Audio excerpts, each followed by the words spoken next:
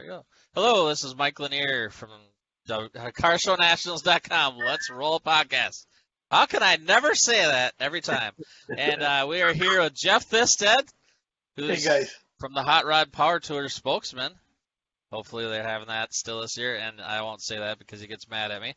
And we're here with Lou Santiago, formerly from the show Car Fix. It's funny because people are like, "Where's Lou?" I've seen that. People asking where you are, and so it's pretty funny. But now they're gonna find out. Yeah, so we're gonna talk about what you're doing, and you can go from there. Jeff's always my main question man here, so he's probably got a few, I bet you. But before we get started, Jeff, that lamp you have behind you. Yeah. I have two like that in my house. You're just saying that. You're just saying that. I swear to God. And my mom bought them 100 years ago. It's like a hand-me-down that I've had forever, like my chair. And people are like, you got to get a new background. It's like, this is my stuff. Leave me alone. Right. I mean, I'm not manufactured. I'm at least, as horrible as I am, I'm at least authentic. So, you know what I mean? I hide everything behind me. So. Well, you got the logo up there. You got the Car Show Nationals. You got the Boss Hog torque converter. You have all the necessary stuff, right? You have all the necessary. Yeah, there you go. Now, Lou, you're on the East Coast, 8 o'clock your time, North Carolina. Am I right? Yes. But you're up now. What was that? You broke up on that one. Yeah. Oh, sorry. Where is your shop? The shop I'm in now is in Roxborough, North Carolina. It's 24 miles from South Boston, Virginia. So it's right up at the state line. So did you used to be in? Why do I think Florida? That's where they shot Car Fix at. That's it. Okay, so that's where they shot that. But you're in North Carolina because your new shop is like it's massive. Huge. It's 100,000 square feet. Wait, what? I'm actually tied to a 100,000 square foot building. That's massive. Yeah. Massive. I've driven a tractor trailer in it, made a U-turn, and drove out. Wow. Now, how many donuts have you done in there? Be honest. None yet. None yet. Don't worry. Yeah. There will be some. It's okay. Okay. This tractor trailer. So you got garage. Tell us about a little bit of your project, your progression. But you're on a Garage Insider TV now, which is your YouTube deal. Right. And you're in this massive warehouse. And I remember we're friends. We chat here and there. And there was this thing that we had chatted about big rigs. And you're like, Jeff, I'm slamming one right now. It's like, well, explain this to me. You're slamming. What do you mean slam a big rig? Okay. So just like you can slam a car. Just like you can bag a car, you can bag a rig. They make front axle setups for airbags. The rear, of course, is airbag. What you can do is you find a car hauler axle. All right. Dana Spicer makes up to a 5-inch drop car hauler axle. Like when you see like one of the companies is Hanson. When you see those guys hauling new cars, look at how low the cab is in relation to another truck. It's the roof is shorter than what it should be, but they also run a car hauler axle. If I'm not mistaken, they do a 2, a 3, and a 5-inch drop. So you can do a car hauler axle and bags and put the bumper on the dirt. And these are functional, not just for looks and show, but no, they're working trucks. They're working trucks with 5-inch drops. The reason was they run 5-inch. They'll run a 5-inch drop with 22.5 low pro tires. The reason why they did such an extreme drop, that extreme drop isn't that old. But what it is this way they can haul like a Suburban on the roof. So they still have enough clearance to get under bridges. Oh, my God. Okay, so they can do that, but how – I guess this is a non-truck driver question. I sound like a little Miss Frilly Pants, but how's the ride quality? Are you sacrificing a bunch of – it's got to be – Ride is usually better. What? Yeah, because realistically you're not changing any of the suspension. Like the car haulers, a lot of your car haulers don't have bags in the front. They just don't, because they want to eliminate that sway with the car on the roof. So it's just straight leaf springs. It's a straight axle, so they have the 2 parallel leaves, and it's set up to ride like it's supposed to. Huh. And then you got to remember something else. They have air in the seats. So the seats have air ride too, so that you're still floating as you're going down the road. Nice. Yeah, but I thought the tires took up a lot of that with those low-profile tires. I hear that those. They do, but I mean the sidewall is still a good 10 inches. Oh, okay, all right.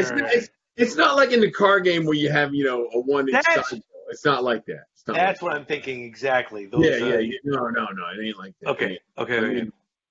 Let me see if I can. Yeah, see what I'm doing is there's a company. Well, I'll just go through the whole thing. Like this truck that I'm doing it. The wheelbase is 270 inches, right? That's from the factory.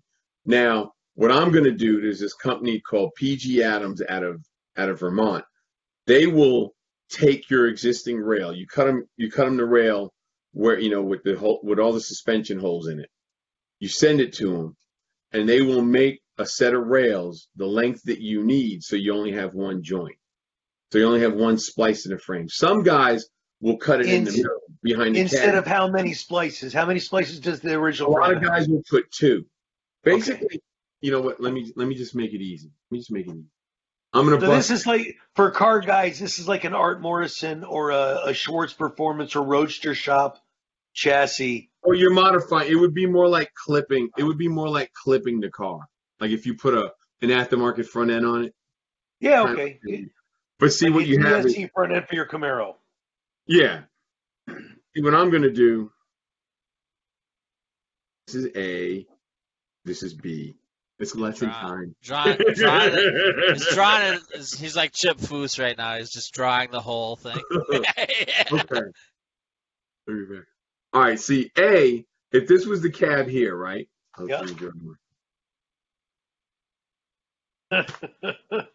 Our vertical line is the cab, correct? Yep. What a lot of guys will do is they'll just cut. They'll put 2 cuts in it and put a space in the middle. And then they don't have to worry about their suspension holes and all that for the rear suspension. And then they just marry it together. And then they'll put another rail on the inside where you can't see it. What I'm going to do is 1 cut. I'm going to get this whole piece back here, the length I need it, probably a foot longer, the length I need it, and then I can cut it and all the suspension holes in it are in it and everything. This company, PG Adams, they make rails. That's all they do is make rails for trucks. So I'll send them my piece of rail with all the holes, the suspension holes. Any holes I don't want, I circle, put an X on them, and then they will scan it. They will laser cut all the holes. They'll put the bends in it, make it the thickness I need. The steel is right for DOT and everything. And then I'll take when I get it back, I'll do a 22-degree slash cut. 22 on the new rail. Marry them together. It'll be flush. I'll weld it up, and then I'll take the piece of the old rail instead of buying a new piece for the to double rail it. I'll cut the bottom. I'll cut the bottom of the C channel off, so it's just an angle iron, right? Like an L, yeah. Yeah, an angle iron. So then I'll have all the holes. I can plug weld all the holes on the back, and it looks like it's that way. Huh. Did you hear that, Mike? It's not an L, it's an angle iron. Not an L, it's an angle iron. I know what an angle iron is. Come on. But now the rails. The rails are made up of a certain type of steel. So I have to use 110. I got it written down. It's 110/80. Low hydrogen rod, I think it is. Basically, the rod is made for 110,000 tensile strength pull. So it's a high quality rod. And then, but what I got to do, I got to cut it. I have to preheat the rail to 300 degrees. When I get ready to weld it, marry it together at 300 degrees, burn it in, and then wrap it in a heat blanket so it can cool. How do you preheat it to 300 degrees? Torch. Oh, there you go. Okay. All right. Oven? No. I'm not a welder. We interviewed, Dwayne Maddox. You guys are welders. You're real men. Yeah. He was going to be at a shop. He was going to be at a shop maybe today. That's what he told me. Yeah, well, Dwayne was supposed to be at the shop. He was going to come up this week, but I had some stuff going on that I had to take care of, and it messed my week up. But when we do, as a matter of fact, Dwayne got me the right welding rod because I'm MIGging it, so it's a spool. Because I'm MIGging it, I decided to go with I'm going to go with that. But I gave him the numbers, and he found me the right stuff that I needed. So I've got all that stuff, and then I'll preheat the rails and we'll make it happen. But I got to get PG Adams because of the Wu-Tang beer virus. They are behind. So they said they're going to start taking new orders. I believe it was June 22nd, so next week. And then, so I'll get the back of the rig tore apart, get it all set up. They'll set up shipping, give me a quote. We ship it, boom, and we're rocking. And then, in 14 days, I'll have a new set of rails for this truck. But you're going to see the whole thing. Trust me. You're going to see. We're going to record the whole thing. And it's going to be how much longer with these new rails? I'm going to. Okay. I'm going to 300-inch wheelbase. Instead of 220? It's 273. 270 to 300, so 30 inches. 270. I'm sorry, 270. 270 to 300?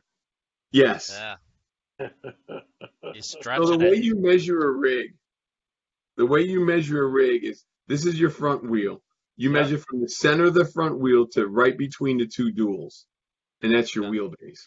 So I'm going from 270 to 300. Nice. Yeah, and it's funny because it's a Kenworth. It's a 97 L model. Got a cat in it. It's got a 10-speed, but we're gonna get a 13 for it because you gotta have a 13. And it's the Chip, the guy who's my financier for this operation for the whole thing. It's Chip's truck.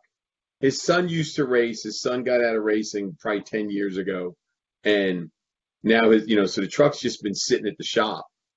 So I was sitting there, and they did some work on it just because it needed it. And Chip was walking through the shop. I said, Chip, I got a question for you. He goes, what's that?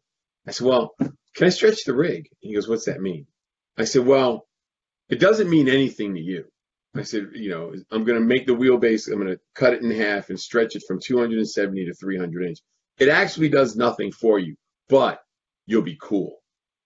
And he kind of looked at me. I said, you'll need a 40-acre field to turn the motherfucker around, but you'll be cool. And that's what's important. And he looked at me and goes, what's it going to cost? I said, it's going to cost about $2,000 for the rails. He goes, okay. And walked off. There you go.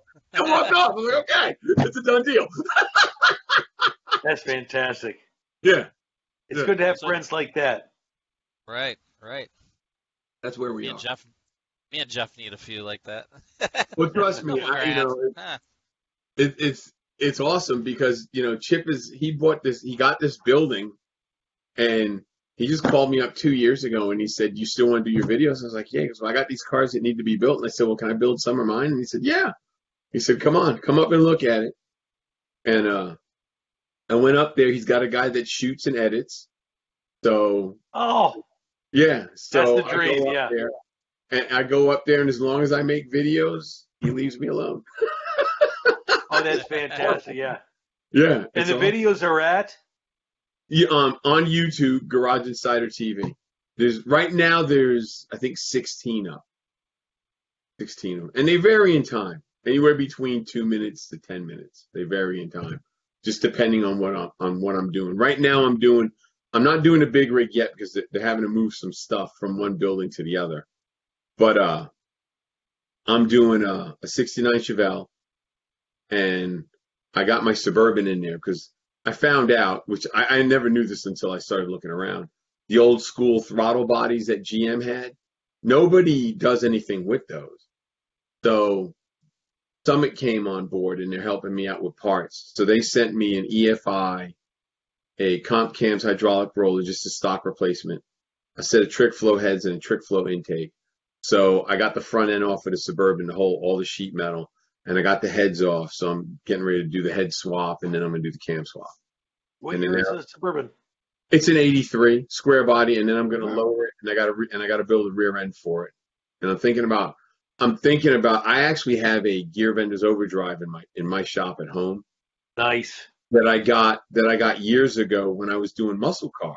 I got it, and I was going to put it in my dad's truck, but my dad's truck is off the road. Come and totally redo it.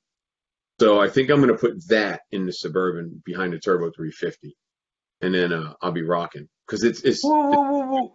A Turbo 350? Yeah, I'm putting the Turbo 350 behind it. Why? Because the gear vendors makes it a 5-speed. I have a Turbo 350, so it's not. I mean, I have one. I built. That's so interesting. I built my dad's truck, and I just never put it in. Okay. So I mean, it's brand new. It's a rebuild, I should say. But I mean, it's got all the extra clutches. It's got all the good stuff. Got the shift kit in it. It's all set up. I just, I haven't used it, so why not use it? Especially if you have the gear vendors.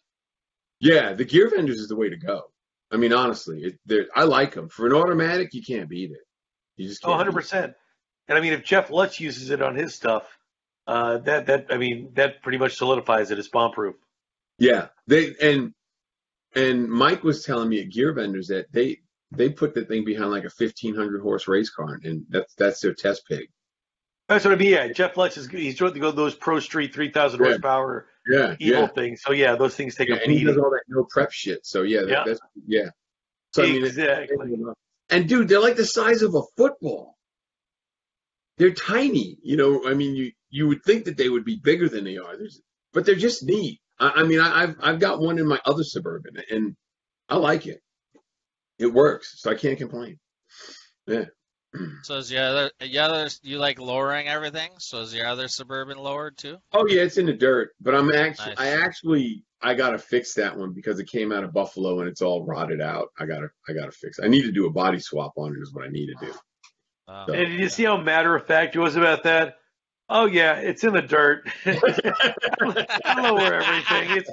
It just is what it is. I've always wanted to do that, ever since high school. People made fun of me because I always thought cars looked so cool lowered, and this was in the 80s. They are. So it's still the same thing nowadays. Yeah. Even bigger, probably. They look so much better when they're low, in my opinion. Yeah. I love it. With trucks, usually with a K5 Blazer, the first gen Blazer or a square body, I like them jacked up 3 to 5 inches. Well, when I'm in that kind of altitude, I get dizzy from the lack of oxygen. Exactly. Exactly. But otherwise, you get stuck if you want to go over anything. You still know how to drive it, Yeah. That's what it is. Yeah. That's all. When you go over the speed bump, you do it at an angle. That's the thing is that from Power Tour, I wasn't a fan of them, but watching these things like at the Good Guys events, there's some of the guys with if they've got the Blazers that are lower, they've got the Broncos. They've got the short little itty bitty wheelbases, slam down, and they just motivate. Oh yeah, they run down. Yeah. Yeah, and they're light in the back. They got no weight in the back at all. Yeah. The thing's just boogie. So I admire them because they're super fast. Yeah, I lowered a van one time just because. Oh geez, have you seen Cotton's new van? Yeah, that thing's gonna be sweet. I had a '68 van that was pro streeted. You did? Nice. Yeah, I had a '68 Chevy van that was pro streeted. I got it was a window one. I've got a '68 in the yard now. That's a panel. That's Chevy. You got a Chevelle in there. Don't you have a Nomad in there as well? No, the Nomad's not here yet. The Nomad's okay. We're gonna bring that down. I got to do that. I got to do a chassis for it. Oh, and I got 2 chassis tables in there. The truck is out right now, but it's coming back. I got my S10 and the Suburban in there. And on the chassis table has the '69 Chevelle. So that chassis is on there. And I'm actually gonna do. I got Mark Bowler sent me a mock-up, a no good case for mock-up. So when I get ready to I'm going to set the engine in this week, hopefully, next week I should say. I got a mock-up LS and a mock-up tranny. I'm going to put that in and then start doing all the bracing, It's already boxed. The frame is boxed, and I'm going to do the bracing and all that, and then I'll build the exhaust, and I'll be ready to rock. Yeah. What's Bowler transmission? What's the motivation? The transmit or the engine? We're going to do an LS, a stock 5.3 probably. I don't need nothing crazy. It's going to be a driver. It's going to be a driver. It just just something you can get in and just boom go. A stock 5.3 with a Bowler T56. No, because Chip doesn't. He wants an automatic. It's Chip's car. Oh, sorry. Okay. So 4L60. Yeah. Okay. Second, the newer ones. I think that's 3rd gen 4L60. I think. But yeah, it's what it'll be. I mean, nothing. It's nothing crazy, but it's going to be 5 inches off the ground, 18s and 20s, 20 by 12s in the back, 18/8s up front. So they'll have the right look. 20 by 12. That's massive. Yeah, I'm doing. It's got QA1 control arms. Gonna have coilover all the way around from QA1, and then the back. I got to order the wheels. It took me a while to get the brakes set up, figured out, but I got brakes coming, and I'm probably just gonna pinch the rails in, nothing crazy, because I'm not gonna go nuts back half in it. You know what I mean? It's gonna be basically a stock style suspension, but all adjustable. I'll build all new bracketry for it, and I'll put a 9-inch under it. Very nice. Yeah, just simple, just real simple. Nothing crazy. Fab 9, Strange Curry. I'll do a Fab 9, and I actually have this stuff to design my own Fab 9. I just got to get the pieces done, so I might do that. If not, I'll do a Fab 9, or maybe I might even do a John's. The John's Industries, the center like we got for yours. That center's really nice, man. It's really nice. So I might just do another one of those under it. There you go. I got the fixture. I can put the tubes on and everything. I ain't worried about that. So I can get the whatever I feel like. Well, you got the YouTube channel. Are you still teaching? Are you still doing that? Yeah, I am, but the problem is the Wu-Tang beer virus. That's the whole problem. We're going on the 3rd semester of no class. So right. So what do you do? Yeah, and I'm actually, when I get the frame done, the auto body class I was gonna get the frame blasted and put in epoxy primer, and then they were gonna go back and clean it up and paint it for me so we can shoot video on the school doing it. So hopefully we get going at the school so we can get that piece of it done. Yeah. 'Cause that would be cool if I can get the school, if I can get the students to do it. Well, there's no reason not to, especially if they're doing paint and body. You got to wear a mask anyways for paint and body. So yeah, but I'm just being silly. Don't listen to me. I'm sorry. No, but the school is being so paranoid. All these schools are being so paranoid about it because they don't want a lawsuit. Everybody is so ridiculous. Everybody's paranoid. We were actually supposed to be teaching now. We were supposed to start the 1st of June, but somebody in the cleaning crew got the Wu-Tang and they shut it down. They canceled the semester and everything again. Yeah, they canceled it. They're supposedly fumigating the building. They're doing a deep clean. I mean, it's nuts. I see why they're so over the top about it, but the bottom line is I'm of the mindset that you need to get out there, and if you get sick, you get sick. You gotta get this thing so it burns out. Eventually, it's going to run its course. That's my thought. Yeah, my thought. I remember seeing my brother with my nieces and nephew. You drop the food on the floor. You got a 3-second rule.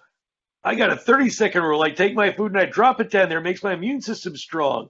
Yeah, it's like I try to get my immune system strong. So that's I don't know if that's the wrong thing to do or say, but yeah. I think it's. I mean, no matter what, it's got to run its course. It just does. That's how I look at it. So for me, it's just one of those things where I'm not adhering to what they want. I don't care. I'm doing what I got to do. It hasn't slowed me down any.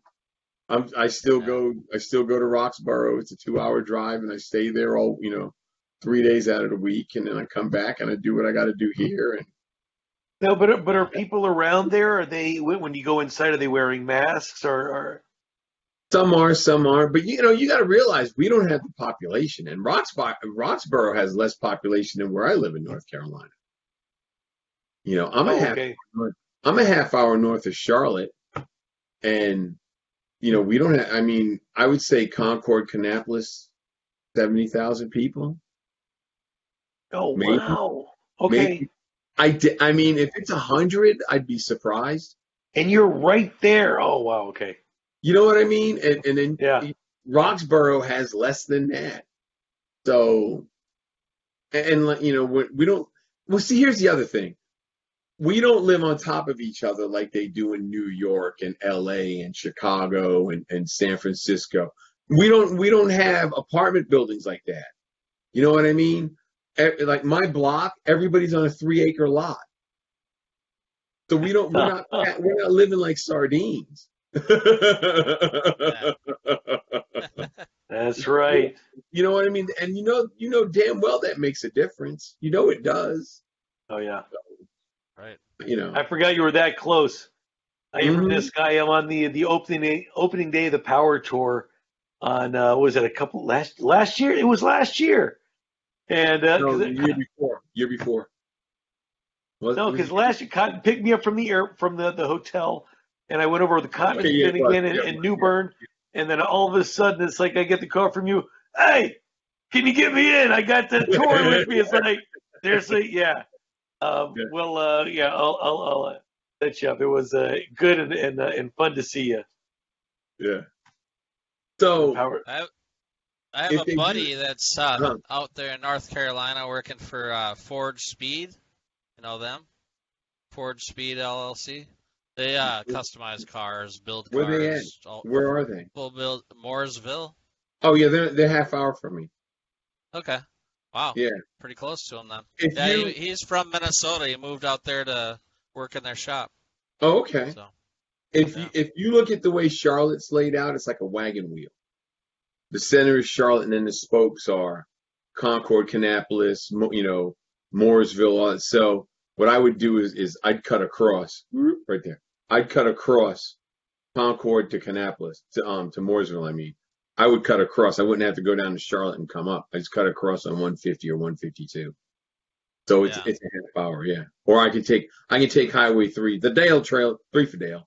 Yeah, see, 50's good, but if 52's got traffic, you always want to take the 35. I mean, that's what you want to do. You want to do. You want to roll.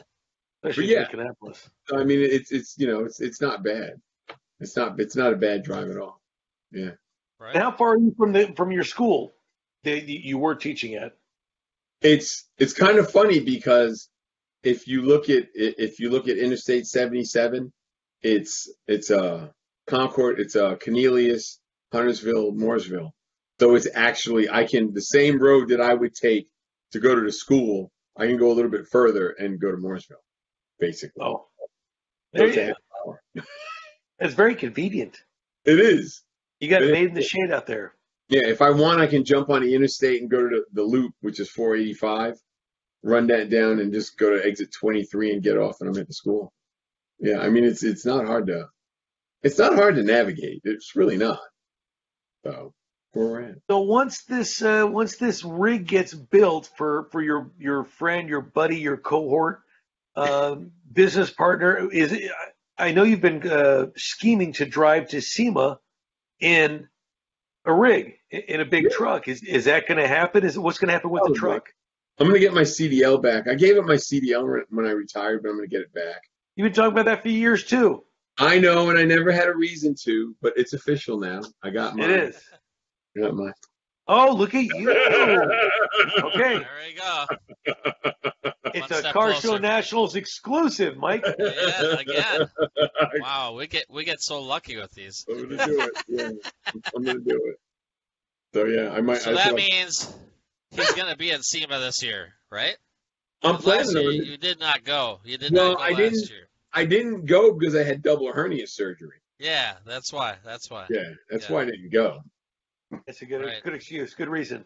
Yeah, I had a hernia surgery just December 10th. Yeah.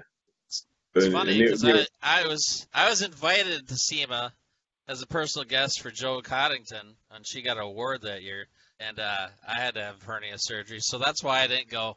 That would have been my first SEMA, but yeah, so I know what you mean. Yeah, both of mine were inward; they weren't out; they were going in. It sucked. I just had the belly button one, which is a simple one. But yeah, I've had that one too. Next day I went on a car cruise. I'm like pulling myself out of the car, and everyone's like, "What are you doing out here?" I had a belly cruise. You know? Yeah, I had the belly button one too, and then that was like 20 years ago, 25 years ago, and then I got these other two, so it sucks.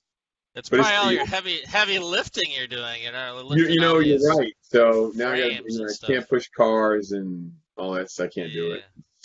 Yep, there you go. Is that what it was? It lifted engine blocks by yourself? Yeah, I've done it for years. Transmission, bare engine blocks. I'd pick up stuff like that. Yeah. But I've done it. I've done that, and when I used to work on heavy equipment, I used to pick up heavy stuff then too. What is it? It's a fly. I got a baby fly flying around, bastard. So, it's finally catching up to me. I mean, hell, I turned 57 in May. Stop it. Yeah. I'll be 52 in July. Yeah. Not looking forward 57, to it. that's you got the energy. You got the energy of a 12-year-old. You're right. I do. I'm too stupid to grow up. It's true. Yeah. Yeah. So, Mike, I don't even know what day it was, but you and your buddy came out for your show on the Power Tour, and at one of the venues, my friend Forrest is on stage for Mothers. He's got all this stuff up to give away to people. Forrest turns his back. Lou starts just throwing to the audience, just throwing all of the Mother's polishes and waxes and T-shirts and hats and all sorts of stuff. And by the time he's done, Forrest turns around. It's all gone. It's like, what you just got lewd. He just comes up and does this thing, and yeah. That was when we did the Power Tour for the show. That was Jared with me, yeah. Hey, Jared, that's it. Yeah. Because I remember the last day, which was at the 4 wide. You guys were in the burnout contest. Right, yeah. And the Z-Max is only like 20 minutes from my house. Wow, that's nice. Straight up the interstate. Yeah. Z-Max Raceway, the 4 wide drag strip in not Charlotte, Concord. It's technically Concord. Even though the Charlotte Motor Speedway, the line is somewhere right by there. Like it's really close, so they call it Concord. I mean, they call it Charlotte. But it's in Concord, yeah. Okay. Do you stay in contact with Jared?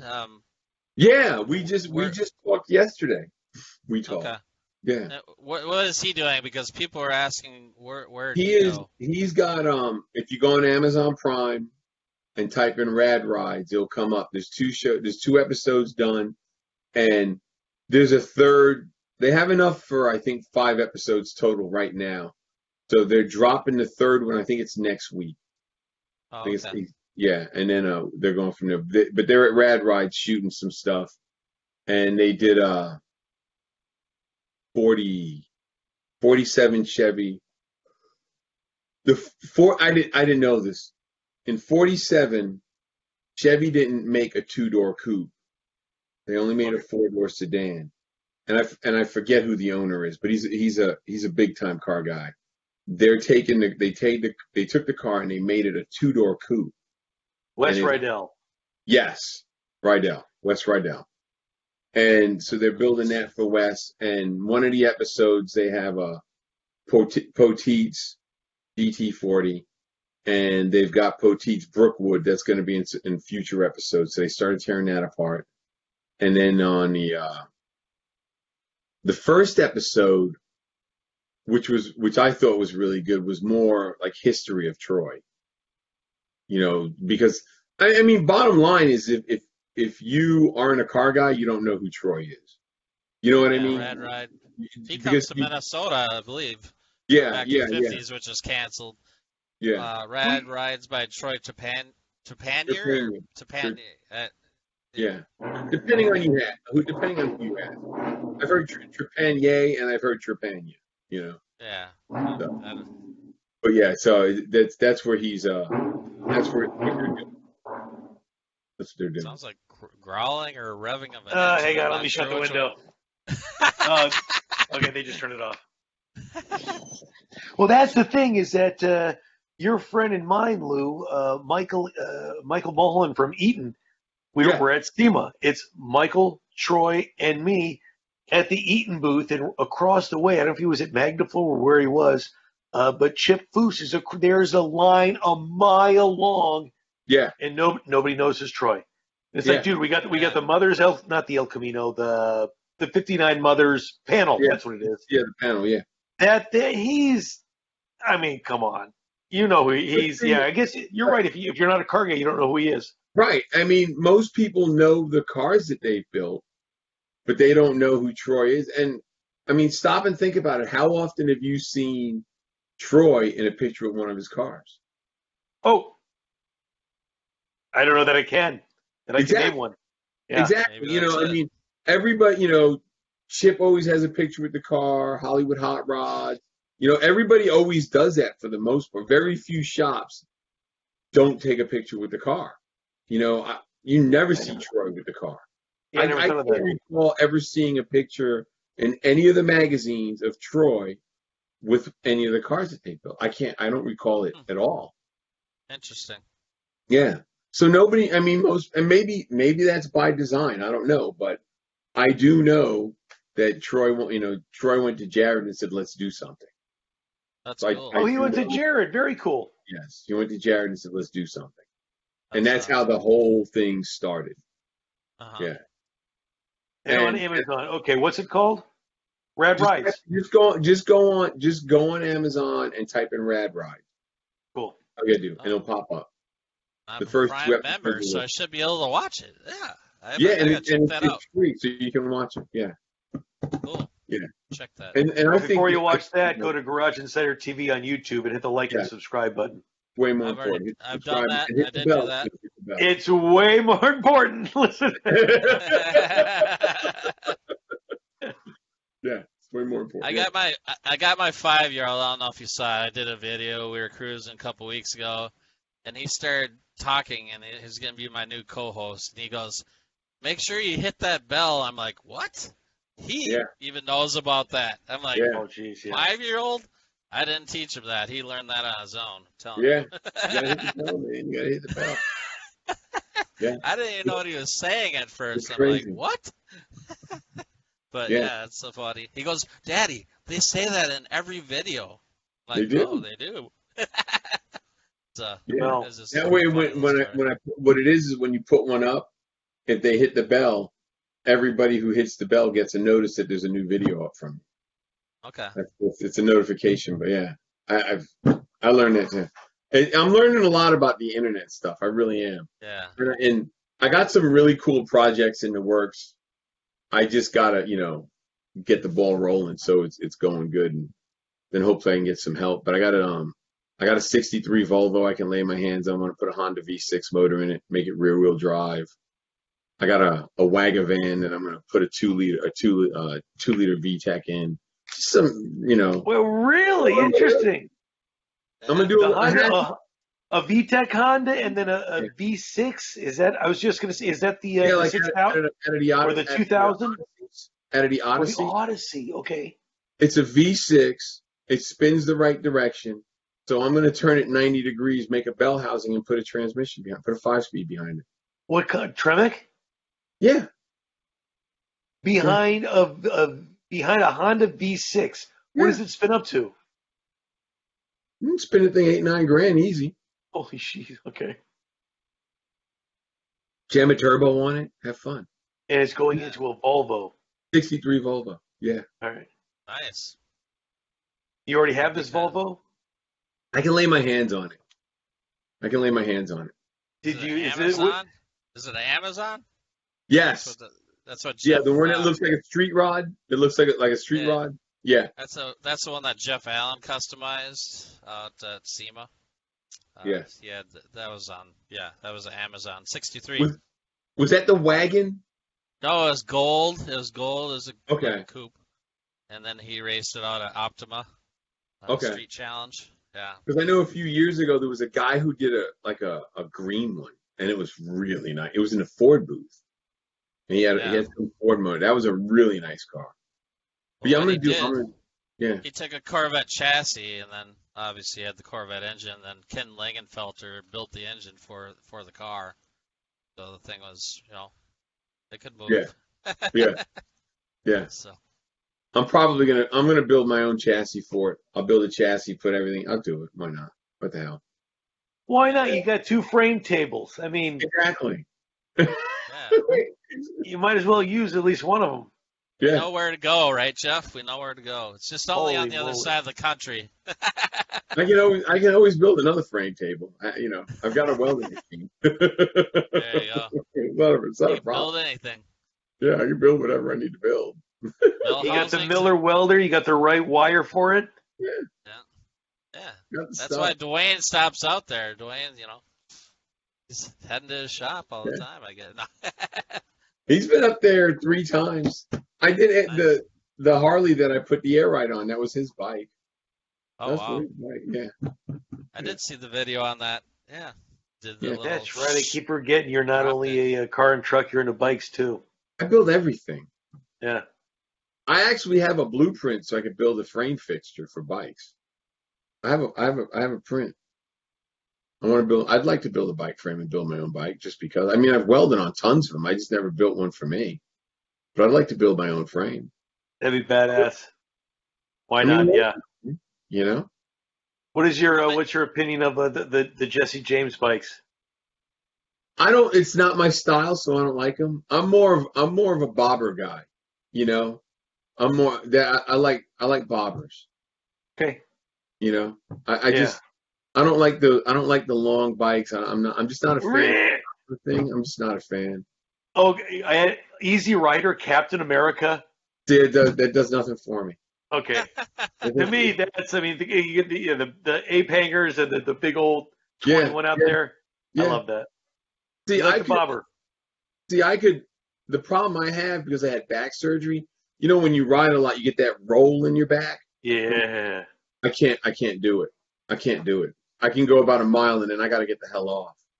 But if I do a bobber, I can sit straight and I can still have ape hangers and I'm cool. You know what I mean? And you're still going to have the ape hangers no matter what. Well, yeah. Yeah. But you know what I mean? I can make it work, and I can drop the seat so I'm sitting lower, and then I don't have to run the really crazy ape hangers. I can get there, but I got to build a frame for me. It's going to be built for me. But and what's the power plant going to be? Probably like 103-inch Evo. I don't need nothing crazy. Oh, jeez. Okay. So now is the Evo the LS or the 350 of the Harley world? It would be. Well, I think Harley I think they introduced another range. I think they left the Evo. I'm not a real hardcore bike guy. Don't quote me on the Evo was the one that they've been running for like the last 10, 12 years, maybe even longer, maybe 20 years. Well, I was going to say 20 because I think now it's like a twin cam or something like that. Well, the twin cam they put in the Sportsters. That's the twin cam motor. Okay. I think so. Yeah, the Evos are the blockheads, and they were just right. They were reliable. Right, and that's why I want it. That's why I want it. Yeah. So that's very interesting. Yeah. And it's going to be a full dresser air ride. No, I'll do air on the back, but that's about it. And I'll probably run a wide glide front end on it, so it's wider. Do some big tanks on it, like Fat Boy tanks or something. Yeah. Nice.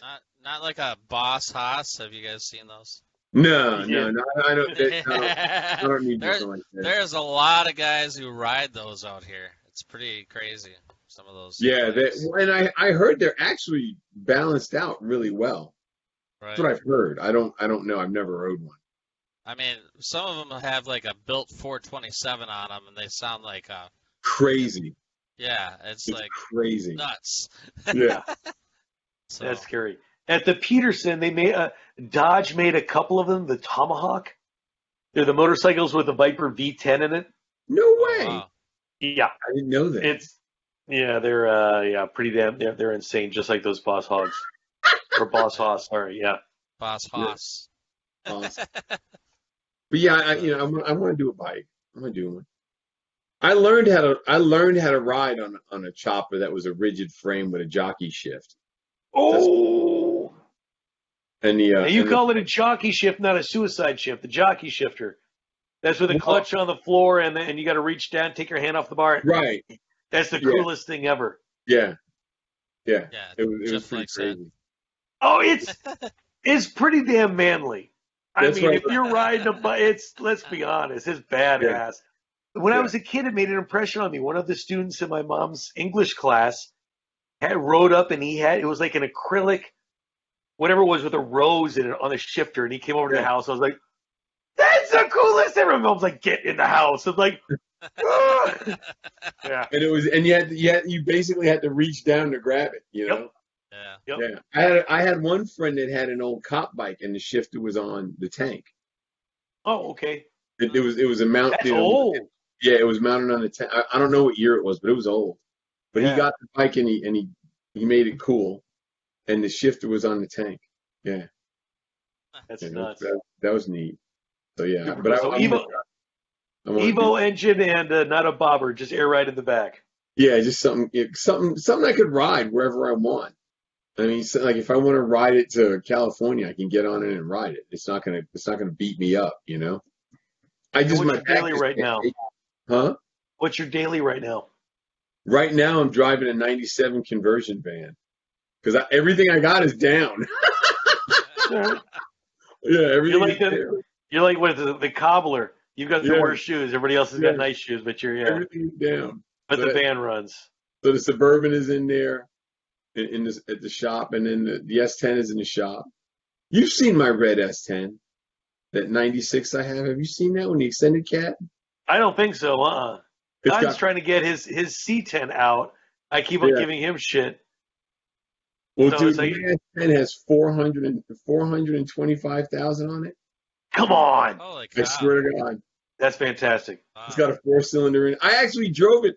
Okay, now here we go. A few years ago, probably about, I don't know, maybe 6 years ago, 7 years ago, I actually drove it to Minnesota. Oh, wow. There was a trade show, like a farming trade show that I went to, and I drove it up there, and the engine was so wore out at the time. The starter had been out for a year. I could push start it in flip-flops.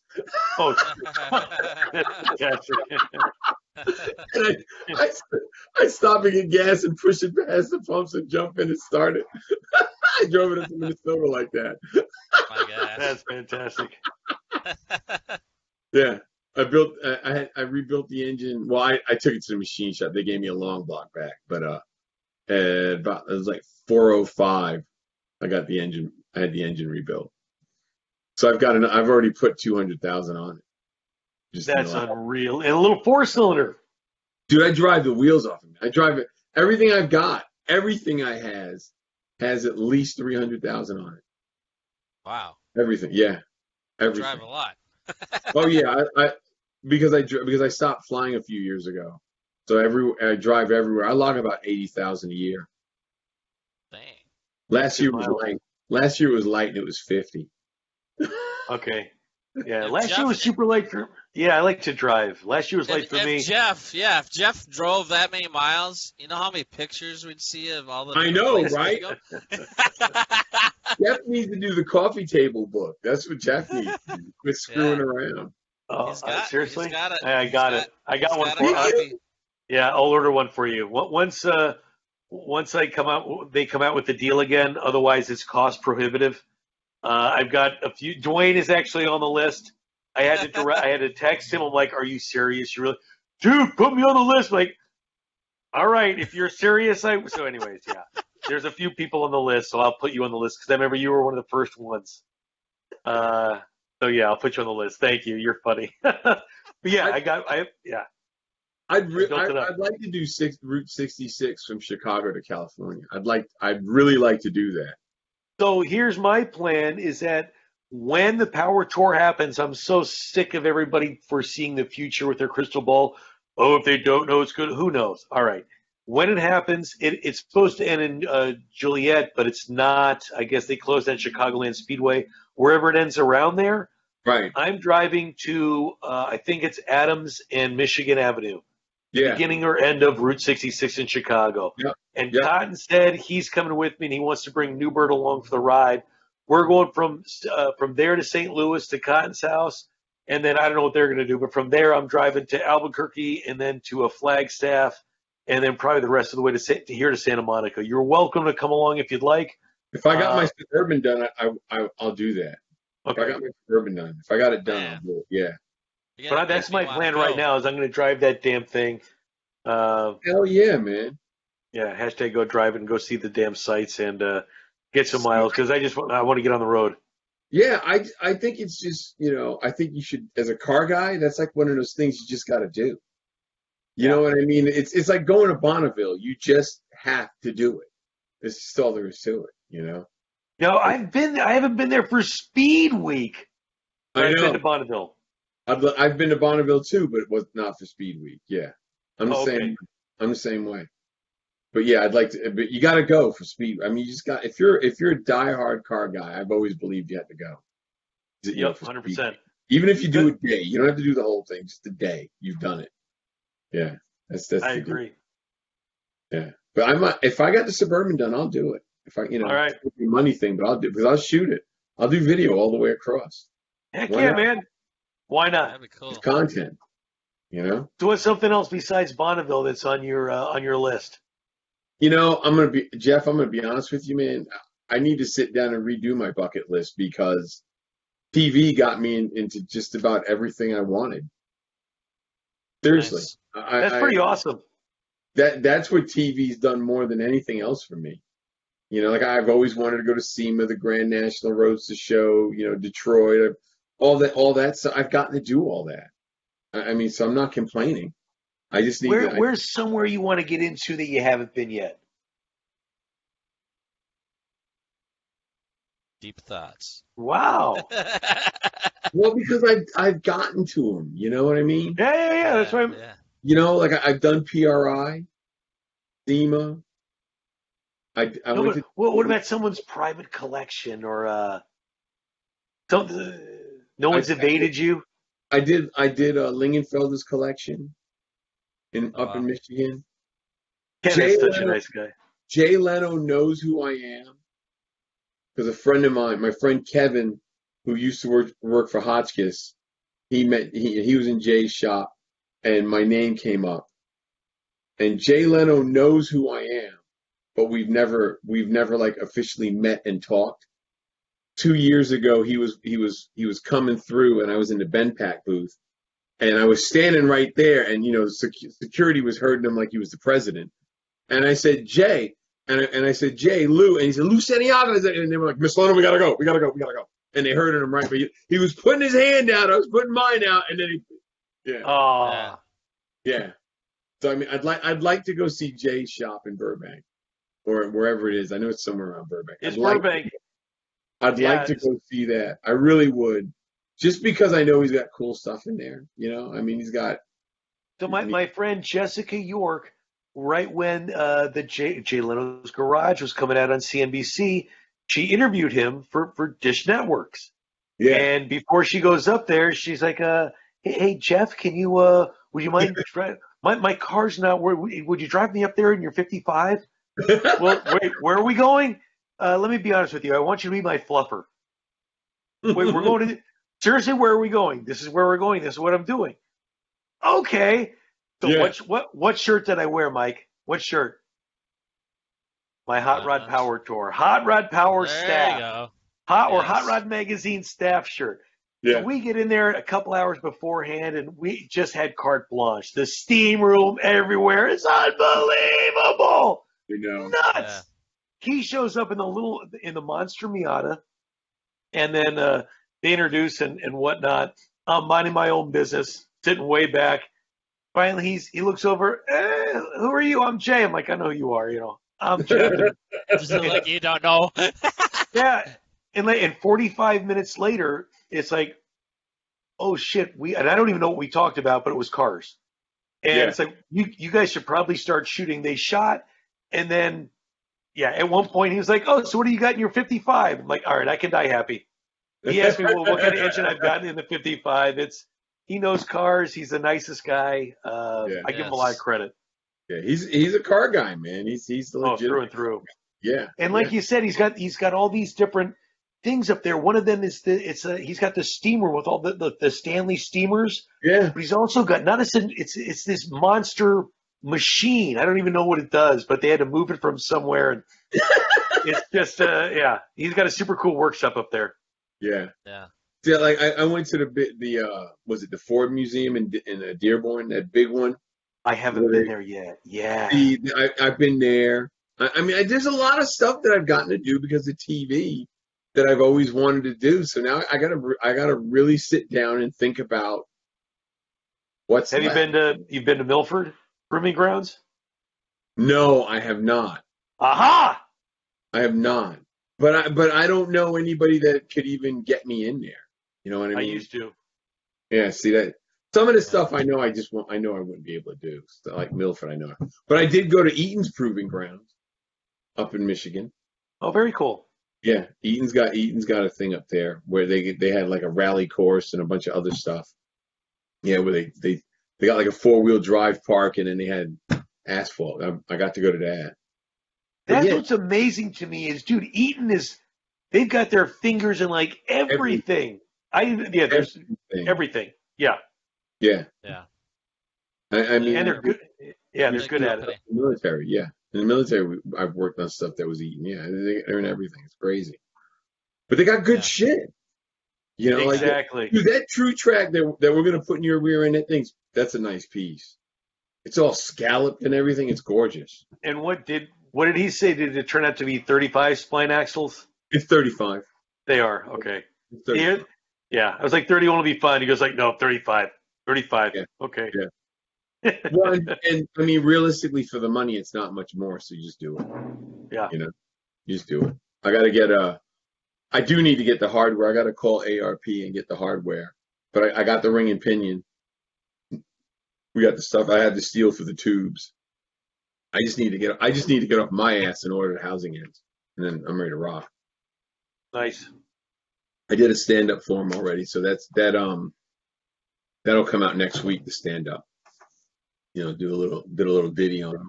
And it's great. You got an editor and a shooter. Yeah, man. Yeah. I mean, that's what I don't know. I'm not an editor at all. Like, I'll give you a stand up and I'll tell you what you want to know and get you from A to B. But editing and lighting and sound, not my thing. I know a bit about the lighting, just because of being in TV so long, I should say. Yeah, I know about it, but it's not my thing, and I don't want to. Right. How many years, Lou? How many years is Carfix for you? I don't even know. We did 8 seasons. We did 8 seasons of Carfix, and then I did Ultimate Car Build, which was 10 episodes, and then before that, I did 2 seasons of Muscle Car. Oh, okay. Yeah, I don't know. It sounds like someone playing the drums or something. It's those silly 5-liter Mustang Fords. There's the Kenworth I'm going to stretch. Nice. Okay. So do you do everything like you're repainting, or are you keeping the same color? I do not paint. Okay. I don't paint. I don't have the feel, you know, to see if it's straight. I don't have the feel. I've tried. I understand the process. I know the process for body work, but I think my hands are pretty fouled up from working on equipment in the cold and all that. I can't run my hand over and go, oh, it's low here. You know, I can't do it. I've tried. And it's funny because guys that are body guys, good ones, you know, I tell people, Brent, the guy that used to help me at Muscle Car, Brent's a body guy. And I'll never forget this. And Jared's the same damn way. We were doing that 67 Le Mans, and I had the stand right there, and I had the box, the hoods in the brand new hoods in the box. I cut it. Brent comes over. We literally take the hood, put it on the stand. That was it, like half a step. That hood's fucked up. I'm like, what? Right there, it's low. I'm like, what? And I'm running to my hand, like, no, it's not. He said, I'll be right back. You got a cup of water, poured it on it, and you can see the ripple in it. Yeah. You know, and it's got the E coating on it, so it's basically flat black. And he's like, oh, it's right here. Like, it was nuts. But the dude, he's a body guy. You know what I mean? That's what he does, and he's damn good at it. So I don't have that. Oh, that's what I went to school for. And when you start doing it for a while, you do start feeling stuff like that. And I was good at that too, but just kept getting laid off. I'm no good at it. I mean I've had an engine drop on this hand. I think my hands are just messed up. I can't feel it. But this is something else that I got. Dun, dun, dun. Oh. What? That's not a Falcon. No. No, what is it? It's European? No. That is a 63 Studebaker Lark. Studebaker. Oh! Okay. Yeah, I'm sitting there going, yes. Studebaker. Studebaker Lark, baby. What's the story on that? It's mine. Yeah? There you go. That's a start. You gonna lower it? Yeah. 24s? Yeah. I'll probably do 19s on the back. Like 19s on the back and a Honda power plant? No. Yeah. Not in that one. Come on. I'll do an LS in it. Oh, there we go. I'll do an LS with a 6-speed. I think that'd be fun. I'm looking for. The car would probably move. Yeah, the 63 Lark. Yeah. Autocross it. I thought I had pictures. Jeff's answer for everything: autocross it. That's it. You can autocross it, but you can drive it anywhere you want. You know. It's true. You can do that. I'm looking for the. I got a picture of basically the shop when I was first starting out. What's this? I remember seeing pictures. Large. Yeah, there's a couple. There it is. Yeah, there it is. This was when I was first starting out. Wow. Yeah. I mean, it's a good size shop. It really is. And then that building, it's like here's the 100,000 square foot. My shop is like this. It's tied to it. So I just go through the door and I'm in the big one. So I got some stuff, a couple cars in there that are stored in the big shop. But yeah, I can drive around it and everything. So the work you're doing for this guy is his plan to keep all the things that you're building, or is he gonna sell? No, he's talking about selling. He's got a pretty good sized collection. He's gotten stuff that he just likes. It might be a 4-door, it might be a 2-door, it could be whatever. If it trips his trigger at that moment, that's what he gets. So he some of it though he's just gonna get rid of. He's just he's like, I don't know why I bought it. So I'm gonna straighten out some stuff for him. Like there's a 63 T-Bird that's really nice, but it just needs to be loved on. It runs. So what I'm thinking about doing is putting the EFI on it and then turn around and do just break it all the way around, clean it up, and let it go. Just so you can sell it, something like that. Because it'd be good tech, It's got 390 in it, if I'm not mistaken. There you go. Yeah.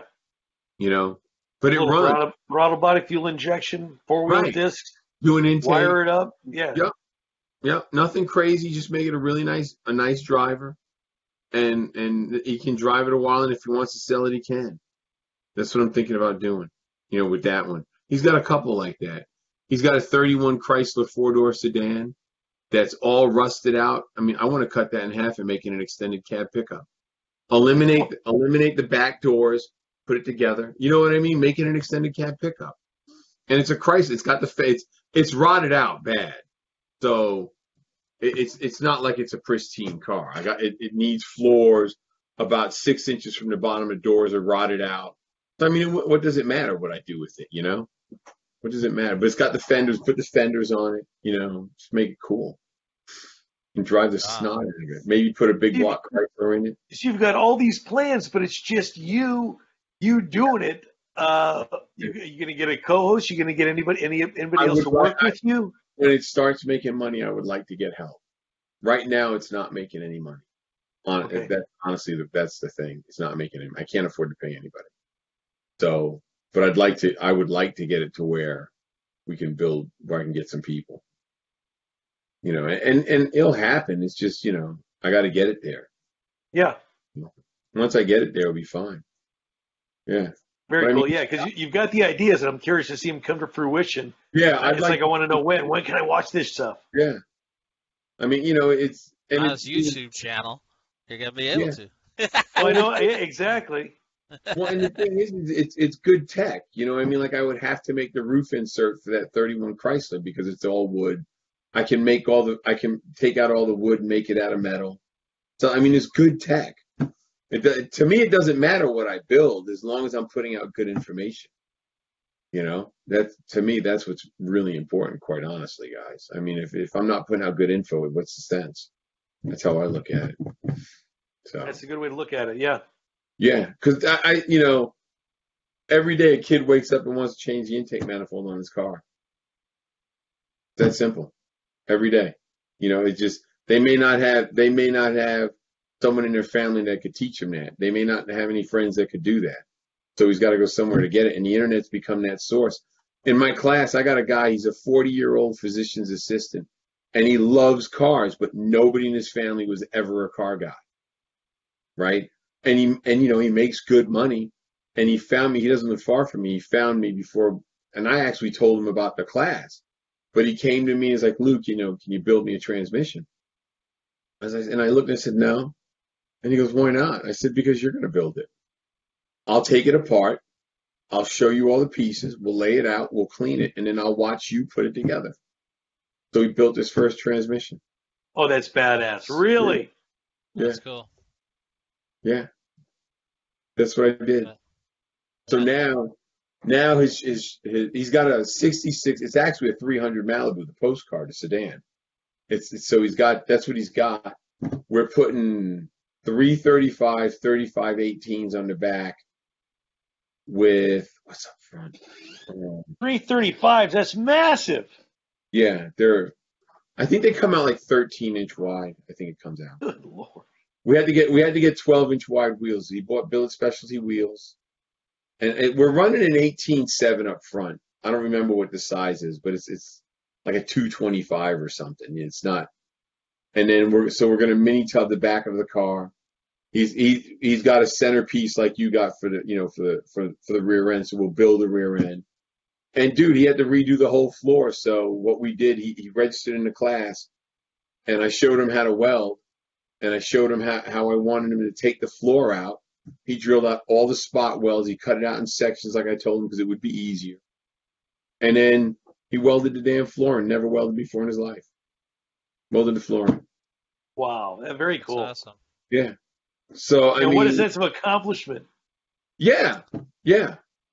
Well, and that, to me, that's the thing. I mean, what's the sense in building a car that you're not going to drive? What's the sense in having someone else build your car? Because if it breaks down and you drive it all the time, you can't fix it. I mean, to me, it's just you learn how to do it. I'd much rather teach a guy how to weld, you know, build a transmission, build a rear end, you know, learn how to do it. What's the problem? Do it. You know, you don't need to go to school to learn how to do it. Just fucking learn how to do it. You can learn stuff from a bad mechanic. You know what I mean? You can learn what not to do. Yeah, that's it. Yeah. You know? So that's my deal. I'd rather do that and be good at it. And let people show people how to do it. I had a guy a couple years ago in Canada come to me. He's like, Lou, I'm 55 years old, and I know you always say that if you want to build a car, you got to learn how to weld. I sold my marketing company. I went back to school. I got my welding certificate. I do high structural steel, but I have a chassis table in my shop, and I'm building my own. I'm building my own chassis. Wow, that's badass. That and motivated.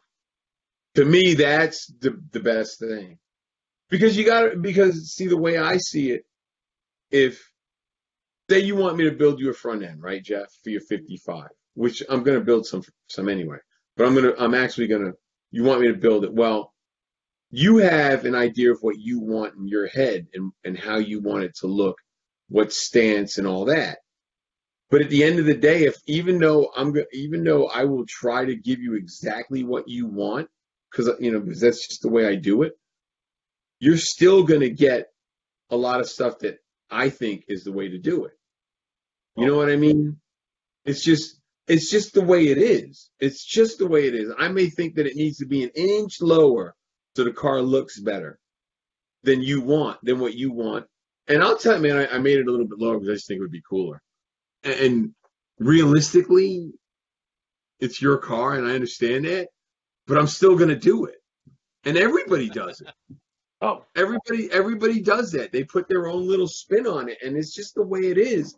But if you know how to weld and you know how to do it, when you say, I think that would make it an inch lower, you're not going to be upset at anybody, because you get exactly what you want. You're not getting my interpretation of what you want. And to me, I think that's what makes car building. It's your car. It's your interpretation, not my interpretation of your car. So that's why I think everybody should learn how to weld. I think it's worth it. So learn how to weld, damn it. He's going to at SEMA. It's true. Going to at SEMA. There you go. Dwayne's going to show him how. And we're going to record true. it. We'll be at the Miller welding booth. Cruise on by. Yeah. Bogey's going to be there. Maybe we'll get you there. We'll have like a whole bunch of people just show up at the same time. Yeah. And I mean, and I've been in, I've gone in, I actually, Lincoln, Canada, when there was a show I would do up in Canada a few years ago, Lincoln, Canada would have me come up, and I just spend a day in their booth welding. Huh. Just welding, welding with people, teaching them how to weld. Yeah. I don't care. I don't mind doing it. I enjoy it. I enjoy welding. Yeah, well, I'm looking forward to learning. I don't know anything about it. Dude, you got to learn, man. Yep. Because see, here's the thing. Once you learn, to me, I learned how to build front ends from a guy, with plumb bobs, a tape measure, and string, And once you learn how everything works and what it's supposed to do, you can figure out the numbers to get everything right. And then it's game on after that. You can go crazy. You can build whatever you want. You get good at it. You're building your own control arms. You can build a 1-inch drop in your control arms and no one will ever know. And you got tubular arms. It's just stuff like that. You can do all of that, So where did you learn? What do you mean you learn with a plumb bob and a roll of tape? What it is, you learn from working on everything. Well, who taught you? When did you learn this? I worked in this front end shop for a while, and there was 4 bays. There was 4 bays. They were pit. The pit ran across the back of the shop, so you drove on these 2 ramps. Oh, okay. So I learned how to do front ends, learned how to rebuild them, align them, everything. That's what I learned. That's how I learned front ends. And then I took that basic knowledge and applied it once I learned how to weld into building what I knew. Interesting. Very cool. Yeah. That's how I learned it. And see, once I started doing that, then I was able to take the front end alignment specs, like from a vet. And you have so much anti-dive angle on the spindle. Okay, well, a vet has a little bit more anti-dive because it's going to go fast. It's going to handle a little bit different. So I would measure out all those numbers and then take those numbers and apply those numbers into a front end that I built. So instead of having, say, like a 55 Chevy, all the numbers from a 55, I would build a front end that fits a 55 but has all the numbers from a vet. So it handles a lot better. Yeah. You take that information because the basic setup is the same. It's the numbers that are different. So I would copy all these numbers down when I would do the alignment, and then I would save them, and then I would apply them whatever I was building. Very cool, man. Yeah. I mean, the information's out there. You just got to figure out how to get it. Once you get it, you've got it. That's like, I'm not a computer programmer by any stretch of the imagination, but I got tired of buying brackets that didn't fit. So I got a cheap Mastercam program years ago and learned how to design my own brackets.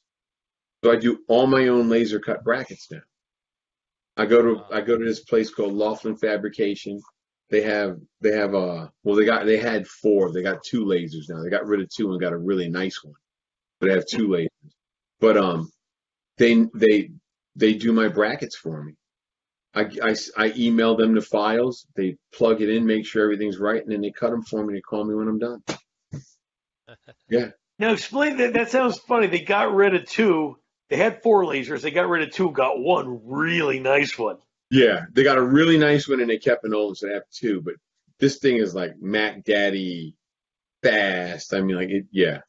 And they run. You take a big ass hunk of metal, you put the program in, and just cuts out these brackets. Wow. Okay.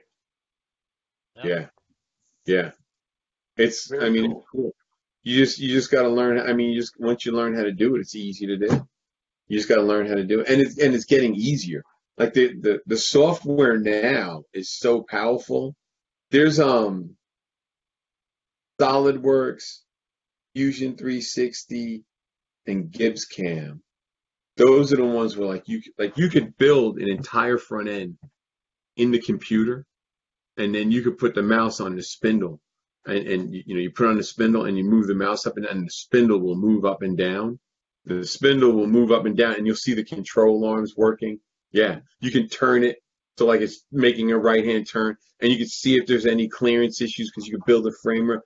You've seen it where they had these pictures like the whole frame in the computer. That's like a SolidWorks or Gibbs or Fusion, and you can work all of that. You can literally build it in the computer and do probably 99% of your R&D work, and then build the frame, and it's 99% sure it's going to work. That's amazing. You can figure everything out in there. That's my next thing. Technology. My next thing is learning how to do that, because that takes all my R&D out.